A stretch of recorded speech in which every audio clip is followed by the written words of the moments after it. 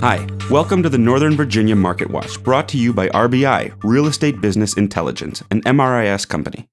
We're going to dig into the most recent numbers from the Northern Virginia housing market, which includes the counties of Arlington, Fairfax, Fauquier, Loudoun, and Prince William, as well as the cities of Fairfax, Falls Church, Manassas, Manassas Park, and Alexandria. Now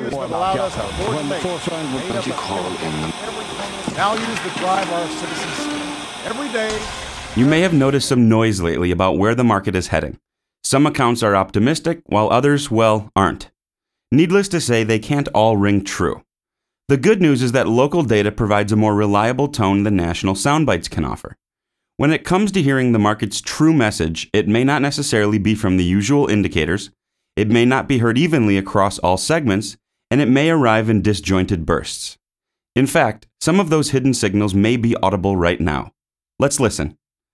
Pending sales increased 21.2% over June 2010 to arrive at 3,322 for the month.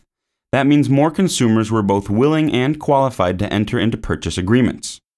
Changes of that magnitude may be partially attributed to declining activity at this time last year. That's not necessarily a bad thing, but it's still a thing you should be aware of. Those gains in buyer activity have really drawn down the inventory of available homes for sale. If this were an Economics 101 class, the professor with the bow tie and corduroy sport jacket would be lecturing about how consumer demand has effectively absorbed the existing supply. But seriously, it has. Inventory levels were down 20.8% to 8,997 units. We were indeed able to move the price needle upwards. The median sales price was up 6% over June 2010 to an even $400,000. Many people are keeping a close eye on seller concessions. As the market tides begin to turn, sellers can expect to receive more and more of their asking price. For now, percent of original list price received at sale decreased 1.1% to land at 96.5 for the month. That means the market slightly favored buyers but is still in balanced territory.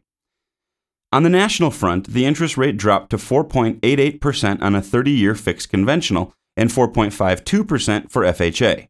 The unemployment rate inched up to 9.2%, though initial unemployment claims continued to fall.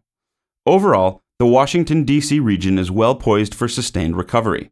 Housing demand is almost guaranteed to outstrip supply once the current lending environment relaxes. Promising long-term employment prospects, as well as constrained land development, are also cause for optimism. That's the Northern Virginia Market Watch for this month. Check back next month for the latest.